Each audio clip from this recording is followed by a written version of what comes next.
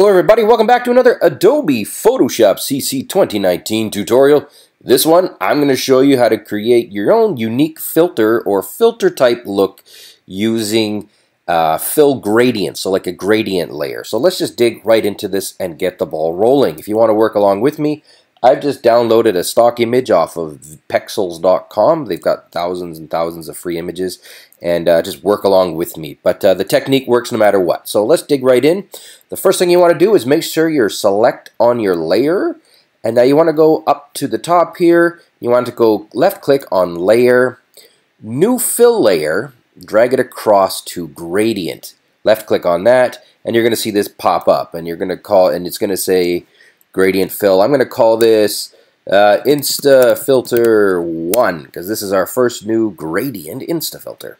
Left click on OK, and the first thing that happens is the default gradient fill, or the last gradient fill, depending on if you've used this before, loads up. In a lot of cases, you guys are going to be seeing the black to white gradient fill because that's the default one, especially if you're newer. But I've got the blue one here, so this is one that I've been working with recently. But again, it doesn't matter. Whatever one shows up is fine. I just want to walk you through the process. So go ahead. If you want to make some changes, let's go right in and left click on gradient right here.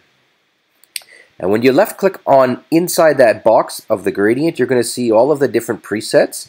And I've got a bunch of presets, including some that I've snapped on. And more importantly, you're going to see the stops here. So you're going to see these four rectangles, or these four little boxes.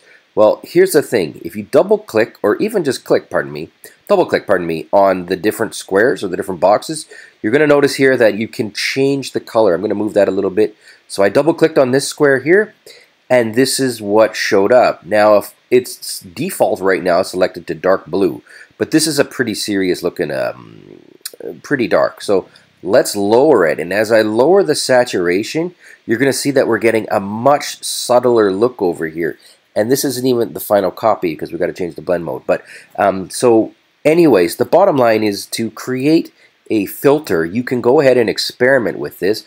I'm going to go ahead and use the bluish color because the blue is very, very common in, like, you know, scary movies and stuff like that. So whatever, we've got this pretty girl in a hallway. We're going to make it a scary movie. But again, you guys can go down to red and orange or whatever the heck it is you guys are wanting to do.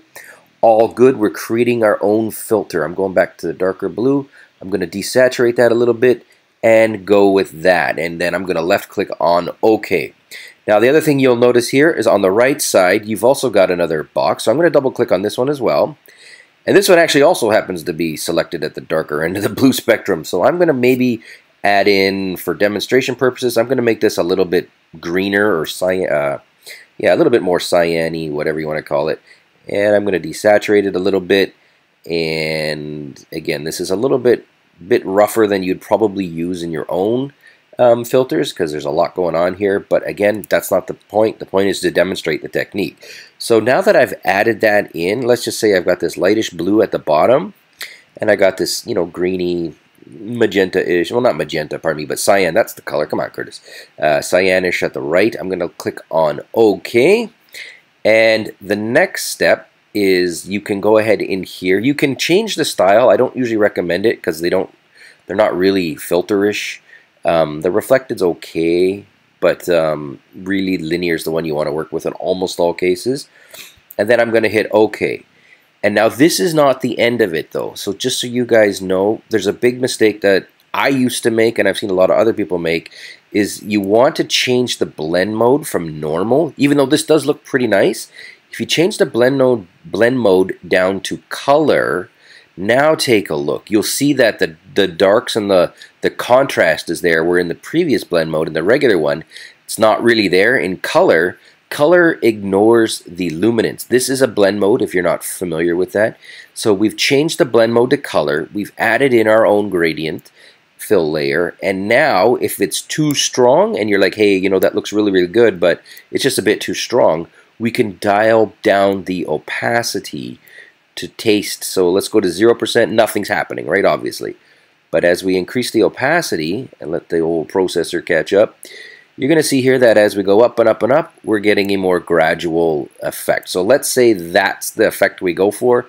This is awesome. This is a filter that I might even use, especially if I was doing black and white photography, with adding in some tints, and literally that's all there is to it. There are so many different ways inside Photoshop to get your own look. This is another one. I hope you enjoyed this tutorial, guys. I got a lot more stuff coming up. Be back soon.